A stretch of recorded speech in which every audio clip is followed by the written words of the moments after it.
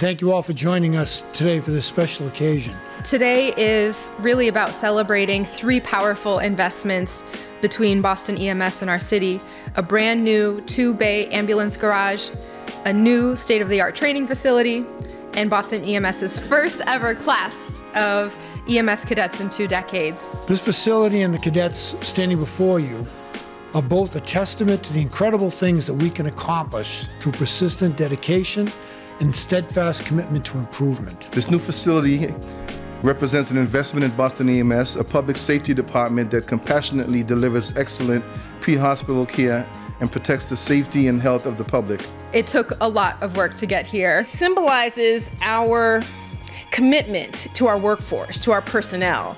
It symbolizes our desire to really strengthen professional development, to make people feel like they can truly build careers within our city, within Boston EMS.